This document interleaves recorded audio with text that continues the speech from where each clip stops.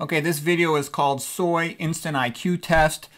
My father used to say to me whenever I did something stupid, you just failed your instant IQ test.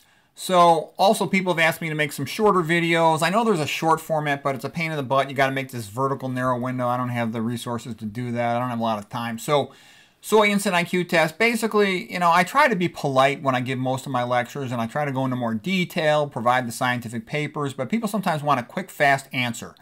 And by the way, I made a bunch of videos about soy.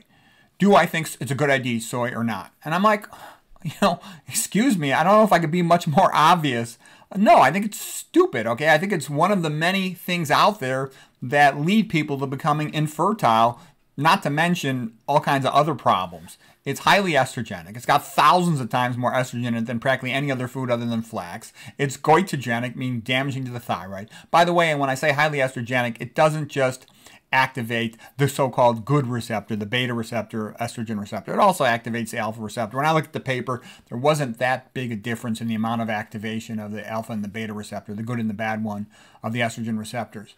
In the famous paper that everybody quotes, it's high in fat. I don't like high-fat foods. It's high in protein. I don't like high-protein foods that much. Don't get me wrong. I eat beans, but still, it's a high-protein bean. It increases insulin-like growth factor. It contains heme iron, which is a relatively unique thing for a plant food.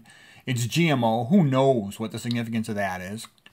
It also tends to be sprayed, the non-organic form, of course, is non-organic to be GMO, and non-organic sprayed with GP, glyphosate, and, there's a lot of potential problems with that. It's processed with hexanes, a known neurotoxin. So it's sort of like all these negatives. How could it possibly be a good idea to eat that? Then the argument comes up, well, what about the Asian communities who ate some soy? Well, they ate very small amounts. They grew it in their backyard or community farm. They did minimal processing on it. That's a different item than what we're talking about in modern processed soy, typically that's non-organic. And so then the joke is, well, if a person is dumb enough to eat soy, do they deserve to be sterilized? And, that's a little bit of a harsh thing, and it's just a joke.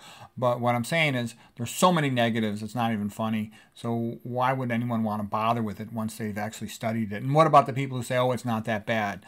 Well, my feeling is they haven't read the papers. And you got to especially read the old papers because there's less financial industrial support to promote the product. It's a billion-dollar product. It gets tons of promotion. And so anyways, that's the instant IQ test on soy. I personally don't think it's a good idea.